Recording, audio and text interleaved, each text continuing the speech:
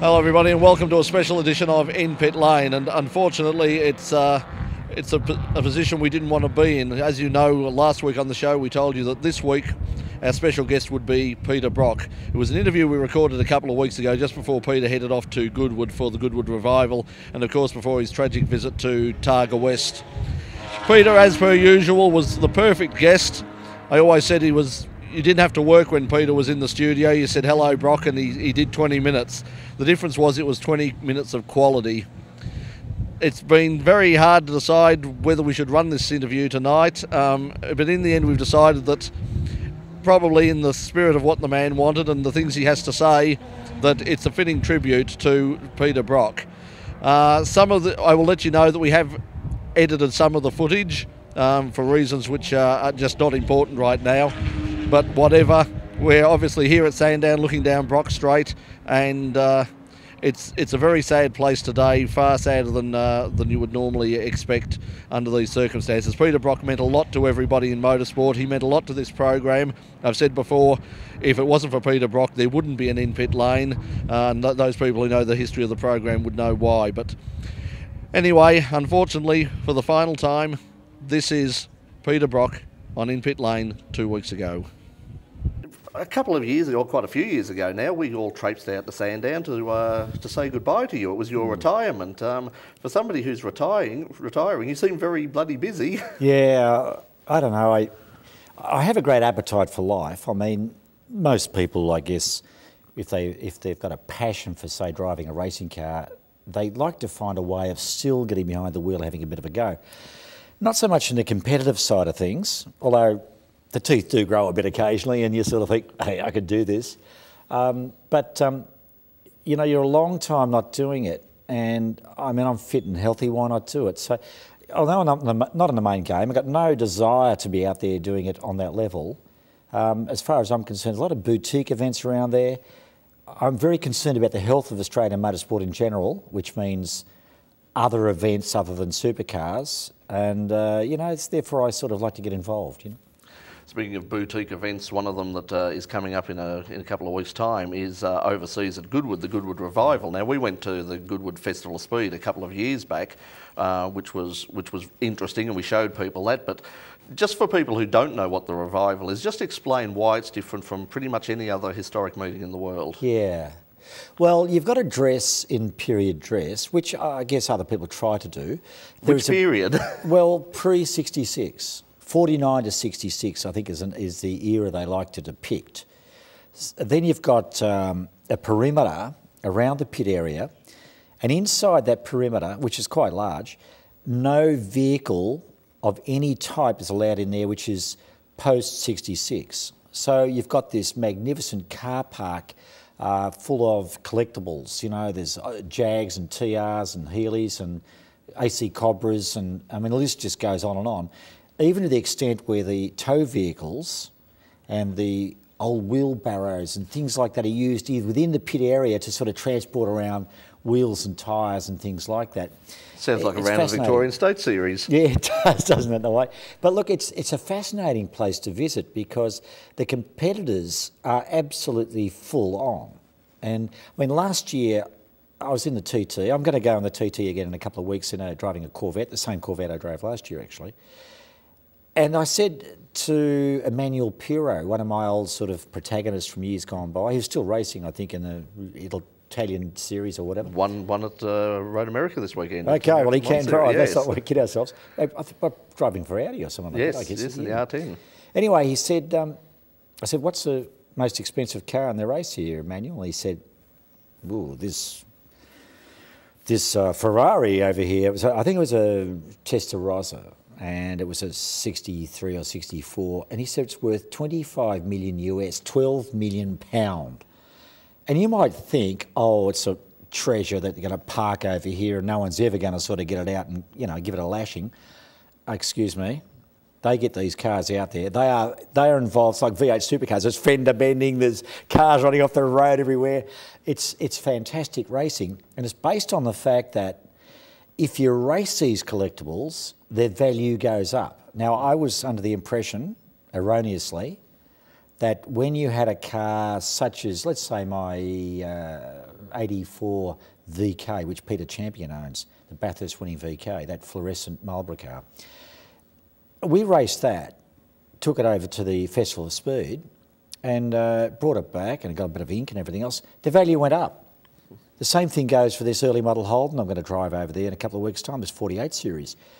It will start off with a car with, you know, not much history. It's going to come back with a lot of history, and there'll be 80,000 people there every day. The Australian Tourist Commission in London is currently running a competition in The Guardian to come to Goodwood, meet Peter Brock, get your photograph taken with this early model Holden. They've never seen a 48 series. It was an interesting choice. I mean, when you put together, because the thing about the Goodwood regulations is they're totally different to anything we have in Australia. Tell us about the 48-215 that has been built for you, and the difference between what you'd run in, say, Group N here in Australia. Well, there are significant differences. For instance, to allow more cars to be competitive, they've said you can run a disc brake front end, as long as it's a period front end, period disc.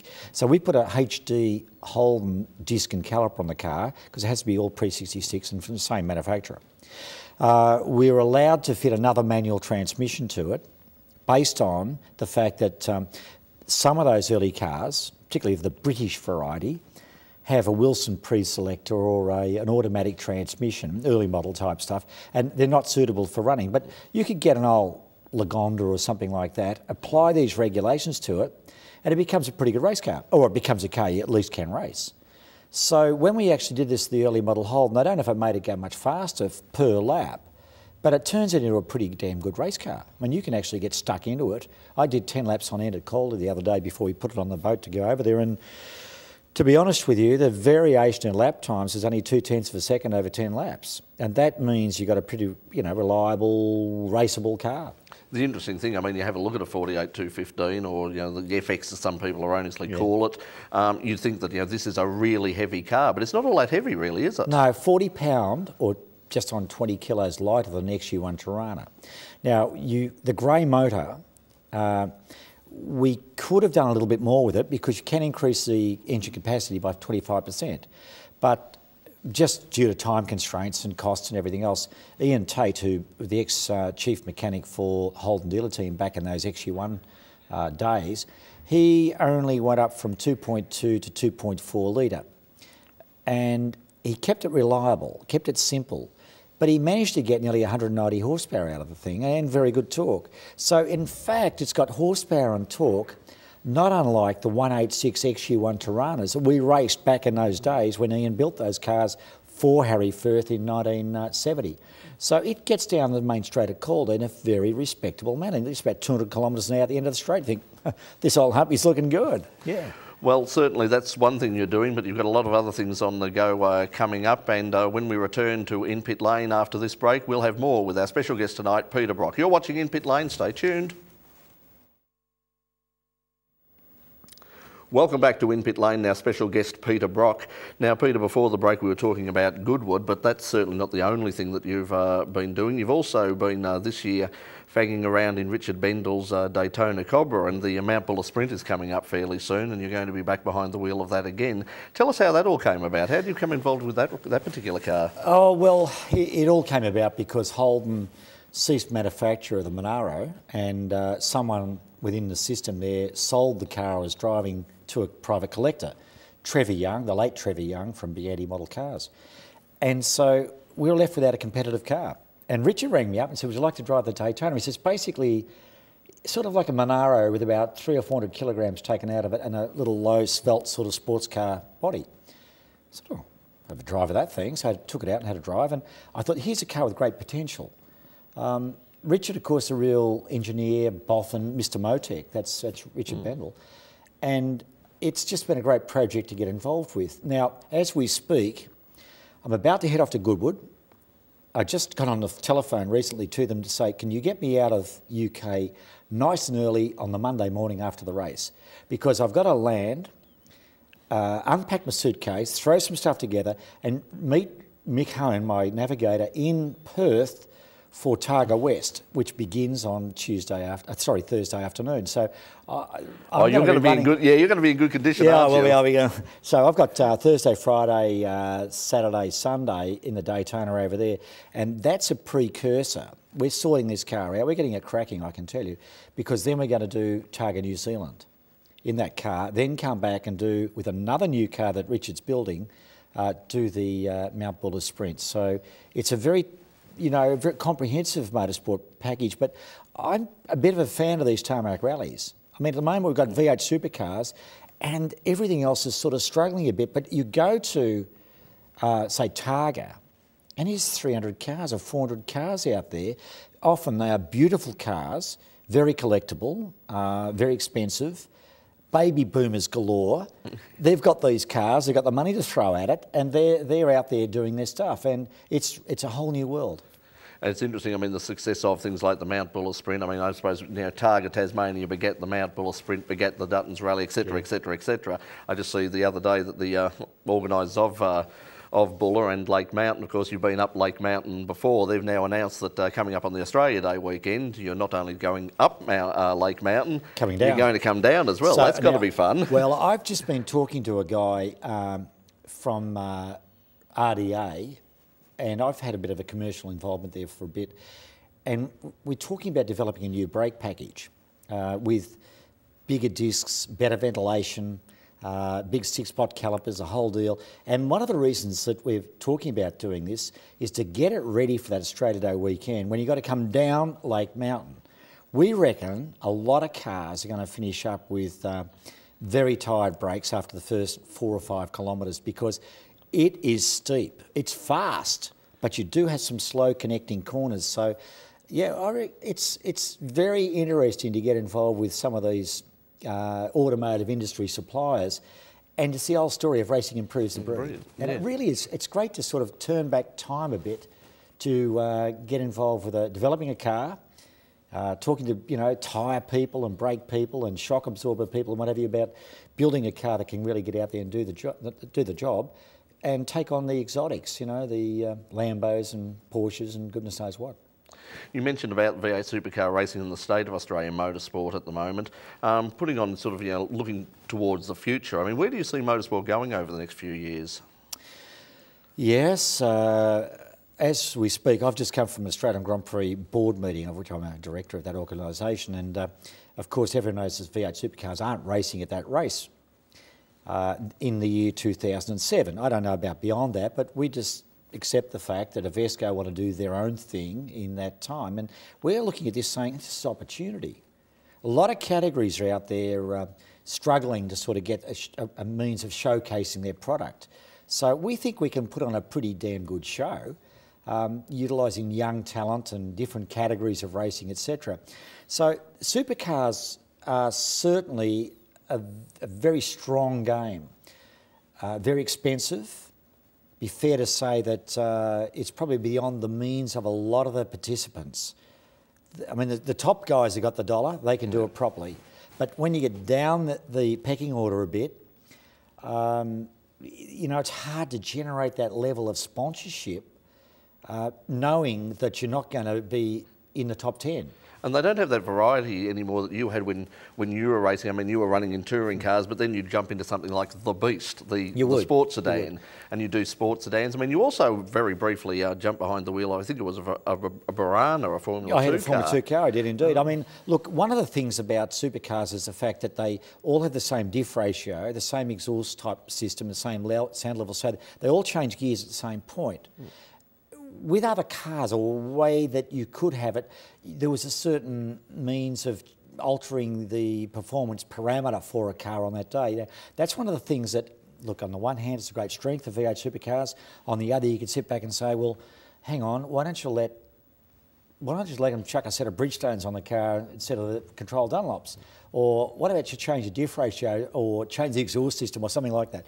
So with the other categories, I guess they're in a difficult position. They need to survive, but at the moment they're probably poised on the cusp of actually getting a great deal of public recognition because they are, you know, a different category, like GT Performance, for instance, or the GT cars, GT2, GT3, some of those categories. Maybe they'll become commercially viable. At the moment, they're not really commercially viable, but they are still a lot of fun and a very different experience for those participants. And once again, as you say, different vehicle dynamics, which makes for good spectating as well. And look, the little cars catch them through the tight bits and the big cars blow them off down the straight. It's the way that, I mean, Moffat and myself, we had a ball doing that sort of stuff back there all those years ago, a little XU1 Tirana, big bad Falcon GT, that sort of stuff. And it'd be fair to say that the public still remembers that, and they do recognise it as being a pretty good sort of era in Australian motorsport. So, I don't know, I guess at the moment we're looking at choices really, aren't we? I mean, it's fine to have the supercars out there doing their thing, and I must say I applaud them. I was part of the people who sat down there with Larry Perkins, Dick Johnson, Alan Moffat, myself. We wrote the regulations, and they're still there. But by the same token, you know, it is healthy to have other manufacturers involved. Okay, well, on that note, we're going to take another break now, but when we come back, we'll have more from our special guest tonight on In Pit Lane, Peter Brock. You're watching In Pit Lane. We'll be right back. Welcome back. You're watching In Pit Lane, our special... Oh, there we are, we're on camera 1. You're watching In Pit Lane on camera 1, and our special guest, probably on camera 4, will be Peter Brock. Peter, before the break, talking about the future of motorsport and the fact you've been so busy over the past few years. Once again, for someone who's retired, we've seen a lot of you this year. We've seen it in Denton and Talking Heads and all these sorts of things. A lot of it to do with sort of your personal life and all the rest of it. Have you felt comfortable about all that? Yeah, look, I think I'm a bit of an open book. I guess you get to a certain point in life where you go, look, I am what I am. And even when you're dealing with the general public, I suppose as a young person, and I'm referring here to some of the young sporting stars, particularly motor racing, of course, that try to, you know, be politically correct about a lot of things. And from a mentoring point of view, I encourage them just to say it as it is, because you need the Jason Ackermanis sort of approach, I reckon, quite often in motorsport, where someone's just going to say, well, that's how it is. I've never been backward in coming forward. I've always been as honest as I can possibly be. So if someone wants to dissect you and say, what makes you tick? Well, I'm happy enough doing that. And I know when I get out there in the big wide world doing a public appearance at, say, a Holden dealership, and I just did one the other day down at the Holden dealership in Hamilton, and they come out in their droves. And they brought out all their old knickknacks and stuff, and they all said, oh, we saw you on TV, and etc. And they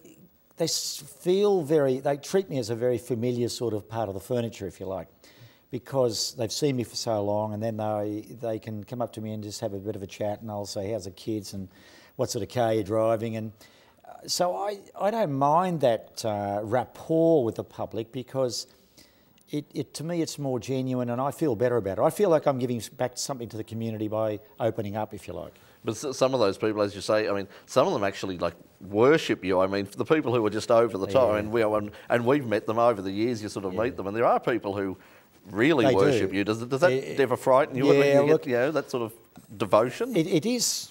Well, I think after a while you realise you have a certain responsibility to the public at large, and that you are a role model, and that people are going to take notice of what you're saying and doing. So, you have a choice as a public personality, as a rock star or a race driver, if you like, where you can take the money and run and say, I'm demanding my privacy, media intrusion, etc.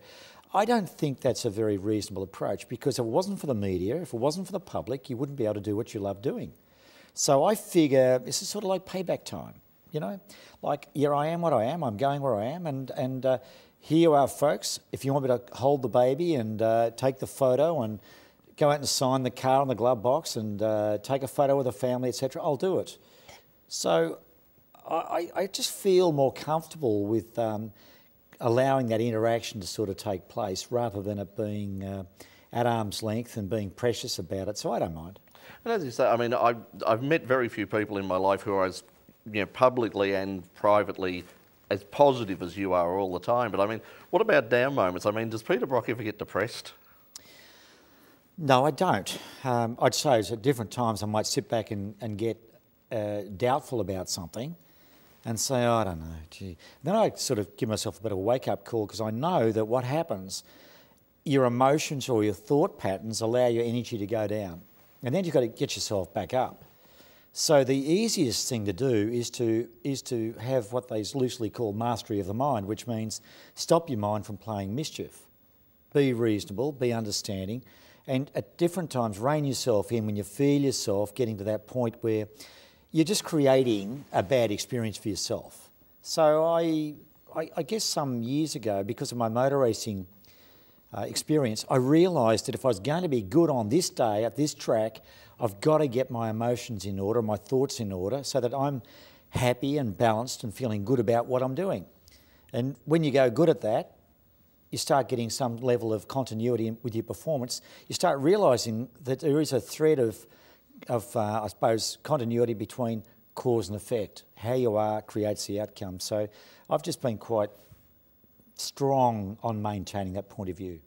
In terms of getting that balance, how important has your art been in that? I mean, that's something that we've seen in some of the interviews. I mean, you're an excellent painter and all the rest. Where did that come from? Where did that start?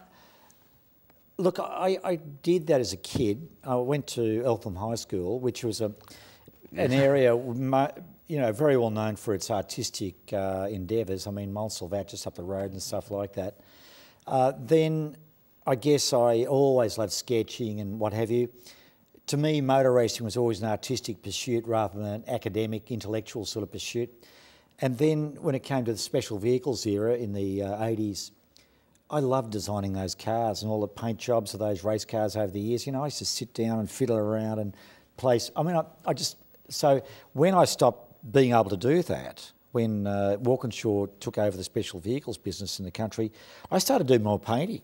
I started making furniture. I started doing stuff like that because it gave me, I think, a very healthy outlook. So it's part of maintaining your balance, I suppose. If you're a creative person, you've got to do it, whether it's playing the piano or painting or whatever it might be. You've got to act out how you feel.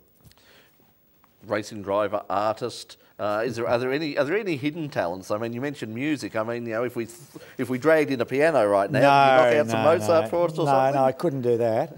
But I would certainly be sitting back there if I listened to a bit of blues or something like that. I'd say, hey, I like that. I should have brought the harp in. I really should have. Peter, as I said, you've contributed so much to the sport over the year, and you're giving a lot back now through, of course, the Peter Brock Foundation. If people want to find out more about that, we'll put a link on the In-Pit Lane website. Well, thank you. Look, we've got a big day out there in Hurstbridge on November the 12th. Show and shine, come out there and assist. Another thing I'm involved with is the Australian Motorsport Foundation and mentoring some of the CAM's rising stars, and it's a fascinating world there, starting to look at some of these young kids coming through about how they're going to make it. What do they need to be thinking? How can they actually get the most out of their life? Because I've been there and done it, and I know I've made some mistakes in my life, but also understand, I guess, that there are certain policies, if you like, and procedures. You undertake those, you're going to work out pretty good. Well, as I said, thank you for your contribution to the sport over the years. Thanks for joining us tonight. I knew we'd run out of time. We've got so much more to talk about. But for now, Peter Brock, thanks for joining us in Pit Lane. Thank you. Once again, Peter leaving us with a great deal of positivity.